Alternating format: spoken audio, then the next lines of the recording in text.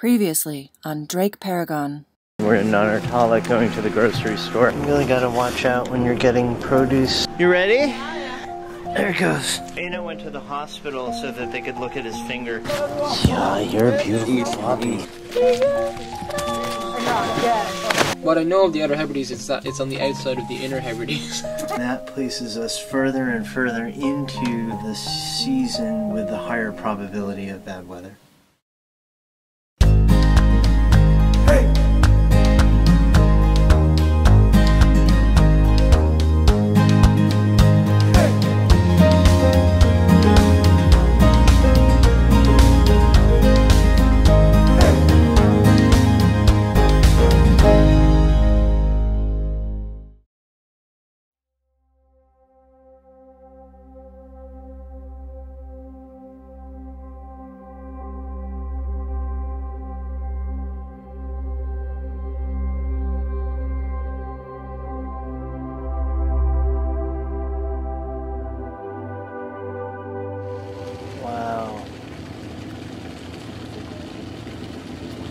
I think we might have to move Paragon, guys.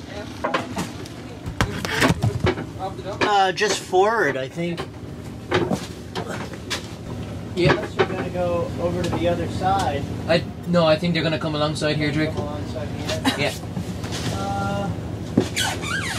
I think we'll have to. It's untied. Hey Mo, can you turn on the VH app? You want me to say something? No. Sailing vessel Paragon at the...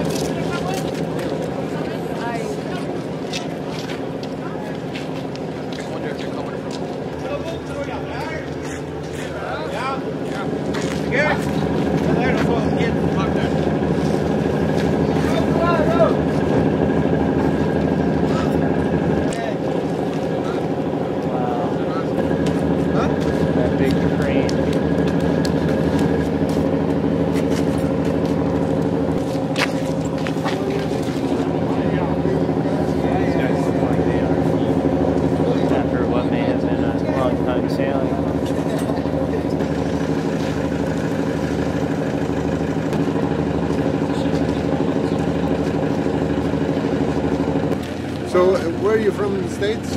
I'm from Boston. From Boston? Yeah. What are your plans now?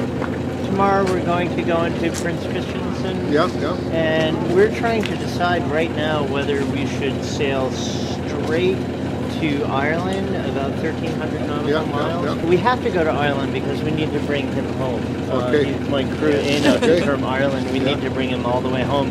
And so we either go straight to Ireland or we go to Iceland first, and then Faroe, and then... I come from Faroe Islands. You do? Really? Hey. Wow. The Faroe Islands is an archipelago of 18 mountainous islands located halfway between Iceland and Scotland in the North Atlantic Ocean. These islands were settled by Norwegian Vikings in the 9th century, and the Faroese language spoken today is descendant of an Old Norse dialect. Today, the Faroe Islands has a population of 50,000 inhabitants and is a self-governing nation under the external sovereignty of the Kingdom of Denmark. The scenery in Faroe is some of the most spectacular in all of Northern Europe, with dramatic vertical cliffs, sea stacks, and steep sloping mountains.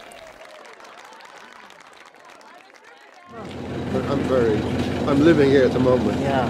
This company here is owned by the Faroese. The management on board is all Faroese, but the regular crew is Greenlandic. Oh yeah. Because they're fishing in Greenlandic waters. they must have been a crew. That's a requirement. I'm concerned because I've heard that in September the weather starts to really change. If we wait too long here, autumn storms begin. Yeah. You can expect them to come. Huh? We try to leave Greenland before the middle of September. Weather is kind of unpredictable in the Faroes. We get the end of the Gulf Stream. Yeah. Being that far north, it should be actually cooler. But the Gulf Stream warms it up.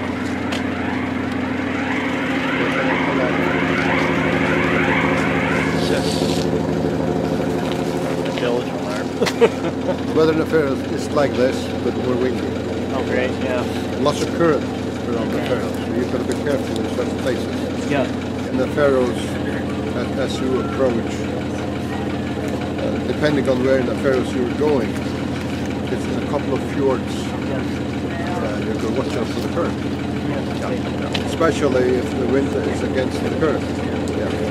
We can't really get weather once we leave here. I mean, we get our weather from the internet. And so when we leave shore, we lose the internet, we can't get weather. The weather forecast looks out about a week, and then after that, who knows? And the further away, the more uncertain. Yeah, that's why we're wondering, should we go straight to Ireland and 1,300 miles, or should we go to Iceland, Faroe, Scotland, and then Ireland? You know, it's a lot more miles, but a lot shorter, legs. Huh? Yeah, that's right. Yeah, so it's very difficult for me to advise you, but I would go take Iceland. Oh yeah? I would do it. Okay. But to tell you to do it is very difficult. Sure, of course. The worst part is here around DrakeParagon. If you get straight out of Christensen, start early in the morning, get away in the daylight, get away from the ice, and you should be clear about that. I can come aboard and see the boat. I would love to see it. Yeah, it looks really nice. Welcome. It's a little bit of a mess, so I'm sorry, but welcome aboard. We had a big party on board last night. Yeah. Really nice. It's rough sailing sometimes. Sometimes, yeah. I've been in some bad storms. I don't like storms. Which route did you take from Boston? From Boston, we went straight to Lunenburg, Nova Scotia. Yeah. And then from there, straight to St. John's, Newfoundland. Yeah. And from there, straight to Bamute. I'll take the Bamute across. Yeah. And that was, I think, 8 days sailing. And we went to Arsuk. Yeah. Kakartok. Yeah, I saw you there. Yeah. And from Kakartok, we went straight down here or on the way? Hot Springs. We went to the Hot Springs. Oh yeah, okay. That was nice. Yeah. I did some sailing here some years ago, and that time we didn't have much water on board. So every time we passed that, that's where we washed. Nice. That's great.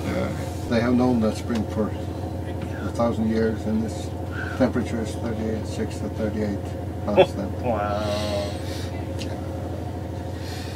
I can show you the engine room if you want to see the rest. What type of engine do you have? We have an 85 horsepower Perkins diesel. Perkins? Yeah. Oh, they're nice engines, huh? They run so smoothly. I like our Perkins. I washed my hair where people have washed their hair for 1,000 years. Maps of the Faroes. I think it might actually be in here as well. The cruising almanac. Okay. Shetland Islands to Gibraltar, Scotland, England. It must be under his computer. Or no, it's here. Sorry, it's here. Oh yeah, oh that one. There, that's what I was looking for. Cool. Scotland. Because I asked him about Vega, he said it was bad around here. But he said that if we went to Torshaven, it'd be fine. That's on the opposite side of the island. But he said the west. He said the east is better. Faroe 6. Is that Faroe Islands or is that Faroe? That's another Faroe, eh? I think it'll be. Yeah, it's different Faroe. Oh, Spain and Portugal were in the completely wrong country. Maybe the Faroe Islands aren't in here, but I thought they were. I don't think they're north of the Shetlands. I thought they were west of them, but they're not, I think. Oh, well. Yeah. It's cold outside. It's cool. Dude. Faroese, yeah. I can show you. No. This is my home village. Oh yeah. The southest island. Yeah. Sorderoy? Yeah, Sorderoy. Don't go in between there. Don't go in Let me between mark there. that. And you said right there as well, don't go in there. Don't go in here. Don't So go in go there this way as here well. because of the current. Yeah. That's correct. Yeah. Doesn't take very long to get across, but it can be rough. Okay. Yeah. And if it's windy, watch out for that. Yeah. And wait a couple of hours until the current has changed, and then you have smooth sailing. Okay. Wow. That's the only thing to watch out for. And see, he got some strong arrows here, huh? Yeah. They show it. Yeah. So And the same there. here's Very strong there. yeah, it's fairly good. Just use this. Excellent. Yeah. Tomorrow we go to the gold mine. Oh, really? Gold mine. The gold mine. There's one more closer, you know. Really? 1 hour sail. Really, yeah.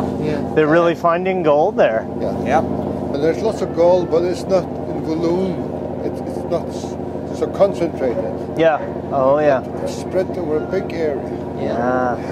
A lot of searching. Wow.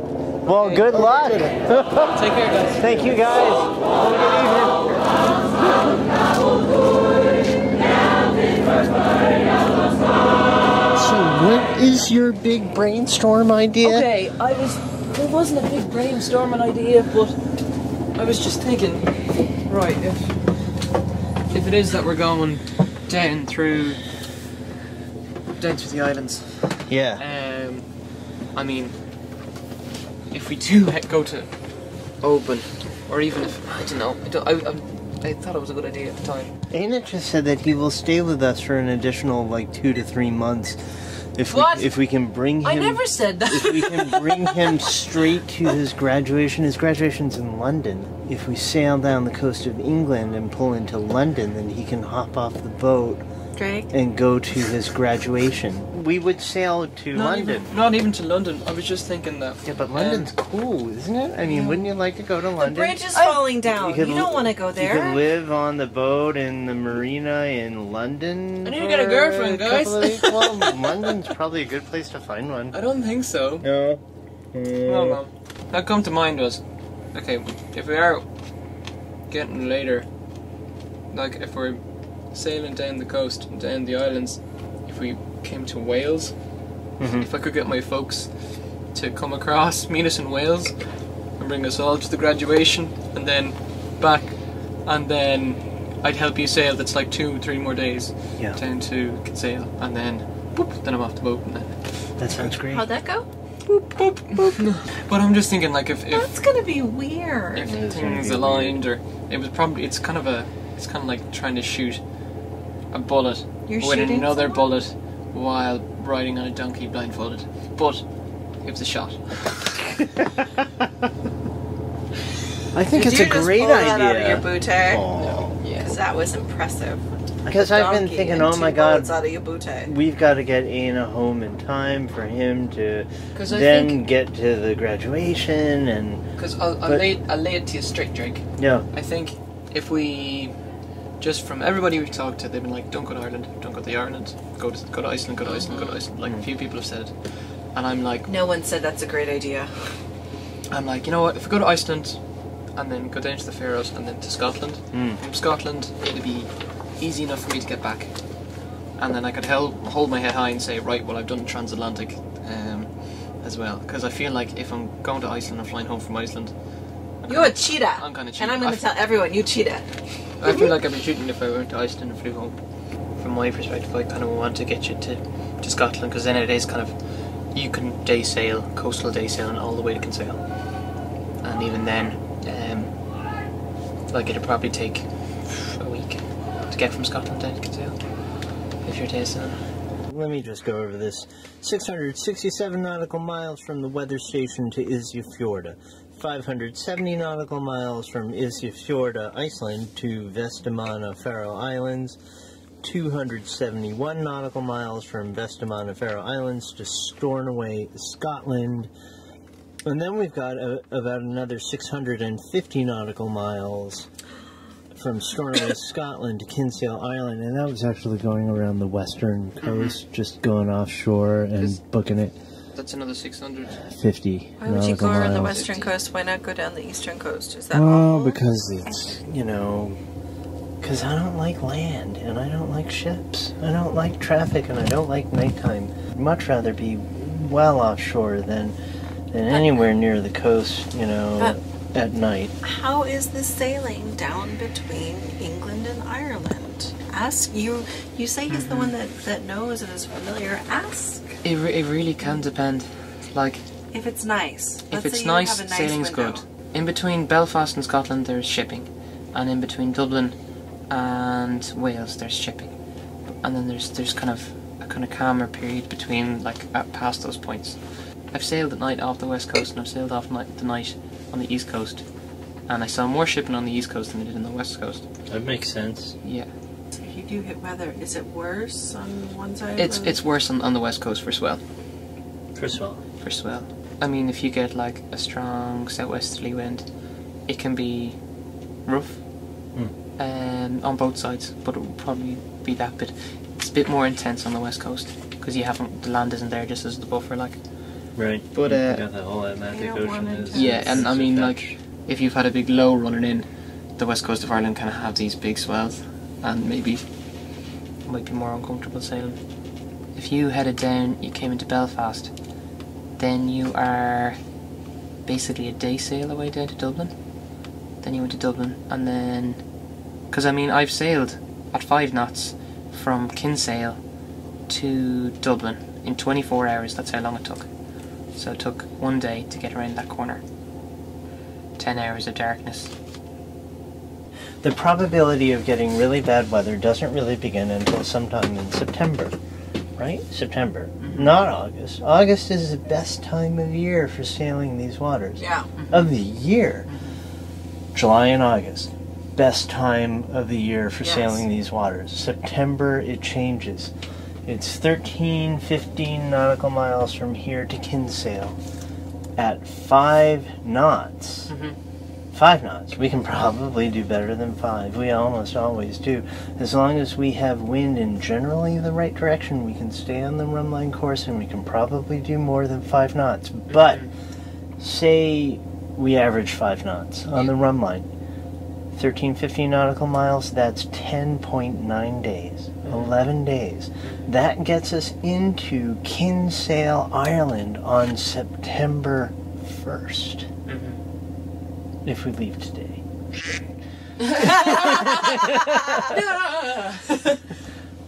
Wait a minute. No, wait a minute.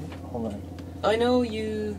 Yeah, well, 3 more days. It gets us into... 1, 2, 3. 1, 2, 3. It gets us into Kinsale Island on September 4th. September 4th. The bad weather season hasn't even begun. So what do you think? September 4th. Good weather.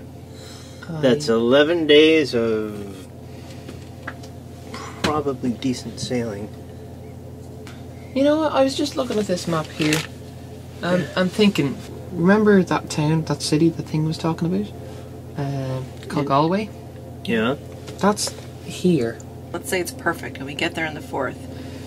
Maybe it'd be nice to go a little further north and then work our way down and spend some time with Anna showing us around Ireland a little I would bit. like that very much. You know, so is that what you're getting at here? Do you want to go straight? I know, because I thought kind of distance-wise, if it cut off a day off the voyage, I mean, like if it brought it down to 9.9. I know, but I was just no, you know, yeah, 10 days instead because of 11, I know after 8 days instead of 10 would be great. It's nice because then you're like, then it's just like that. It's a smaller jump in the weather window and stuff. 60 to 65, that's 60 miles times 5, that's 300. So a third of that is 100. So, yeah, the black it's thing, the little basically. Black thing. Okay, so we're leaving Saturday morning, and so by Sunday morning we'll be right there. Here we go, there's Saturday weather, there's Sunday morning, yeah, Okay, so a little bit of 25 to 30 right on us. we can certainly sail that. So Sunday we're right there, which means on Monday we're right there. Which is 20-25 knots, which is good sailing. Yeah. 20 knots out of the southwest. And then Tuesday. So Saturday to Sunday, So we're like Sunday what? to Monday, 1, Monday 2. to So we're like right there? Tuesday, we're right there. And here's Tuesday's weather. Southwest 15 to 20. Are we basically gonna have like 20 knots? It is beam reach, broad reach. Wednesday, Thursday. Thursday. Thursday. That's where we're gonna be. Sunday morning, Tuesday morning, Wednesday morning, Thursday morning. We're going to be near it. We're We're gonna gonna be like right there. Gonna be roughly about here. Some wind is building up there. How's Friday look? Do you have Friday or no? There is no Friday. So worst case scenario, that thing Could get much worse. develops into something that probably doesn't blow more than 40 to 45 minutes. 45. By the looks of it, we wouldn't be getting wind on the nose, so we'd be able to maintain way. It's just up to go back, isn't it? Yeah, up to go back, yeah. Okay, so judging from that, if you look at the path of it, it's come from the southwest of Greenland, heading further south, and then moving east. So if you think of the direction that's probably likely to take, is to continue eastward over towards Ireland direction, which would be kind of in the path of where we're going. And if it was to develop more, then we're pretty much getting a beating that day. But that is like that's the full week out, like, so that thing could change. So we'd have to look at it at the weather station. We can look at weather one last time, probably tomorrow morning before we push off from here. Yeah. And what was it? I wonder where that's going. Let's see, what was it doing? So, yeah, that fella. Looks like it's gonna go across as well. It's just they're all about 2 or 3 days apart, eh? Because as that's coming down, there's another one building up in here. Yeah, see the way it's rotating. Yeah. Dies off a little bit, loses power, then it comes down to Cape Farewell, starts to get bigger, and then it's come into this system here as well. It's a weak low pressure on the northern side, but the windiest quadrant is that section, so it will probably continue moving east like so. I remember somebody saying you get the warm current coming up here to the south of Cape Farewell, and then The cold current of the... And it's when the two currents are Labrador mixing Sea. here, when that's mixing with the air, then that might be what's fueling this low pressure system. And then wham, it's got more, and then it's come, and then it's developed. And all that cold water coming down from the east side of Greenland too. That being said, icebergs. it might, once it's come away from there, it might lose its dissipate. power or whatever. But like that, we could check that in the morning. Okay. We do need to go fairly early tomorrow morning to get to this anchorage in time. Okay.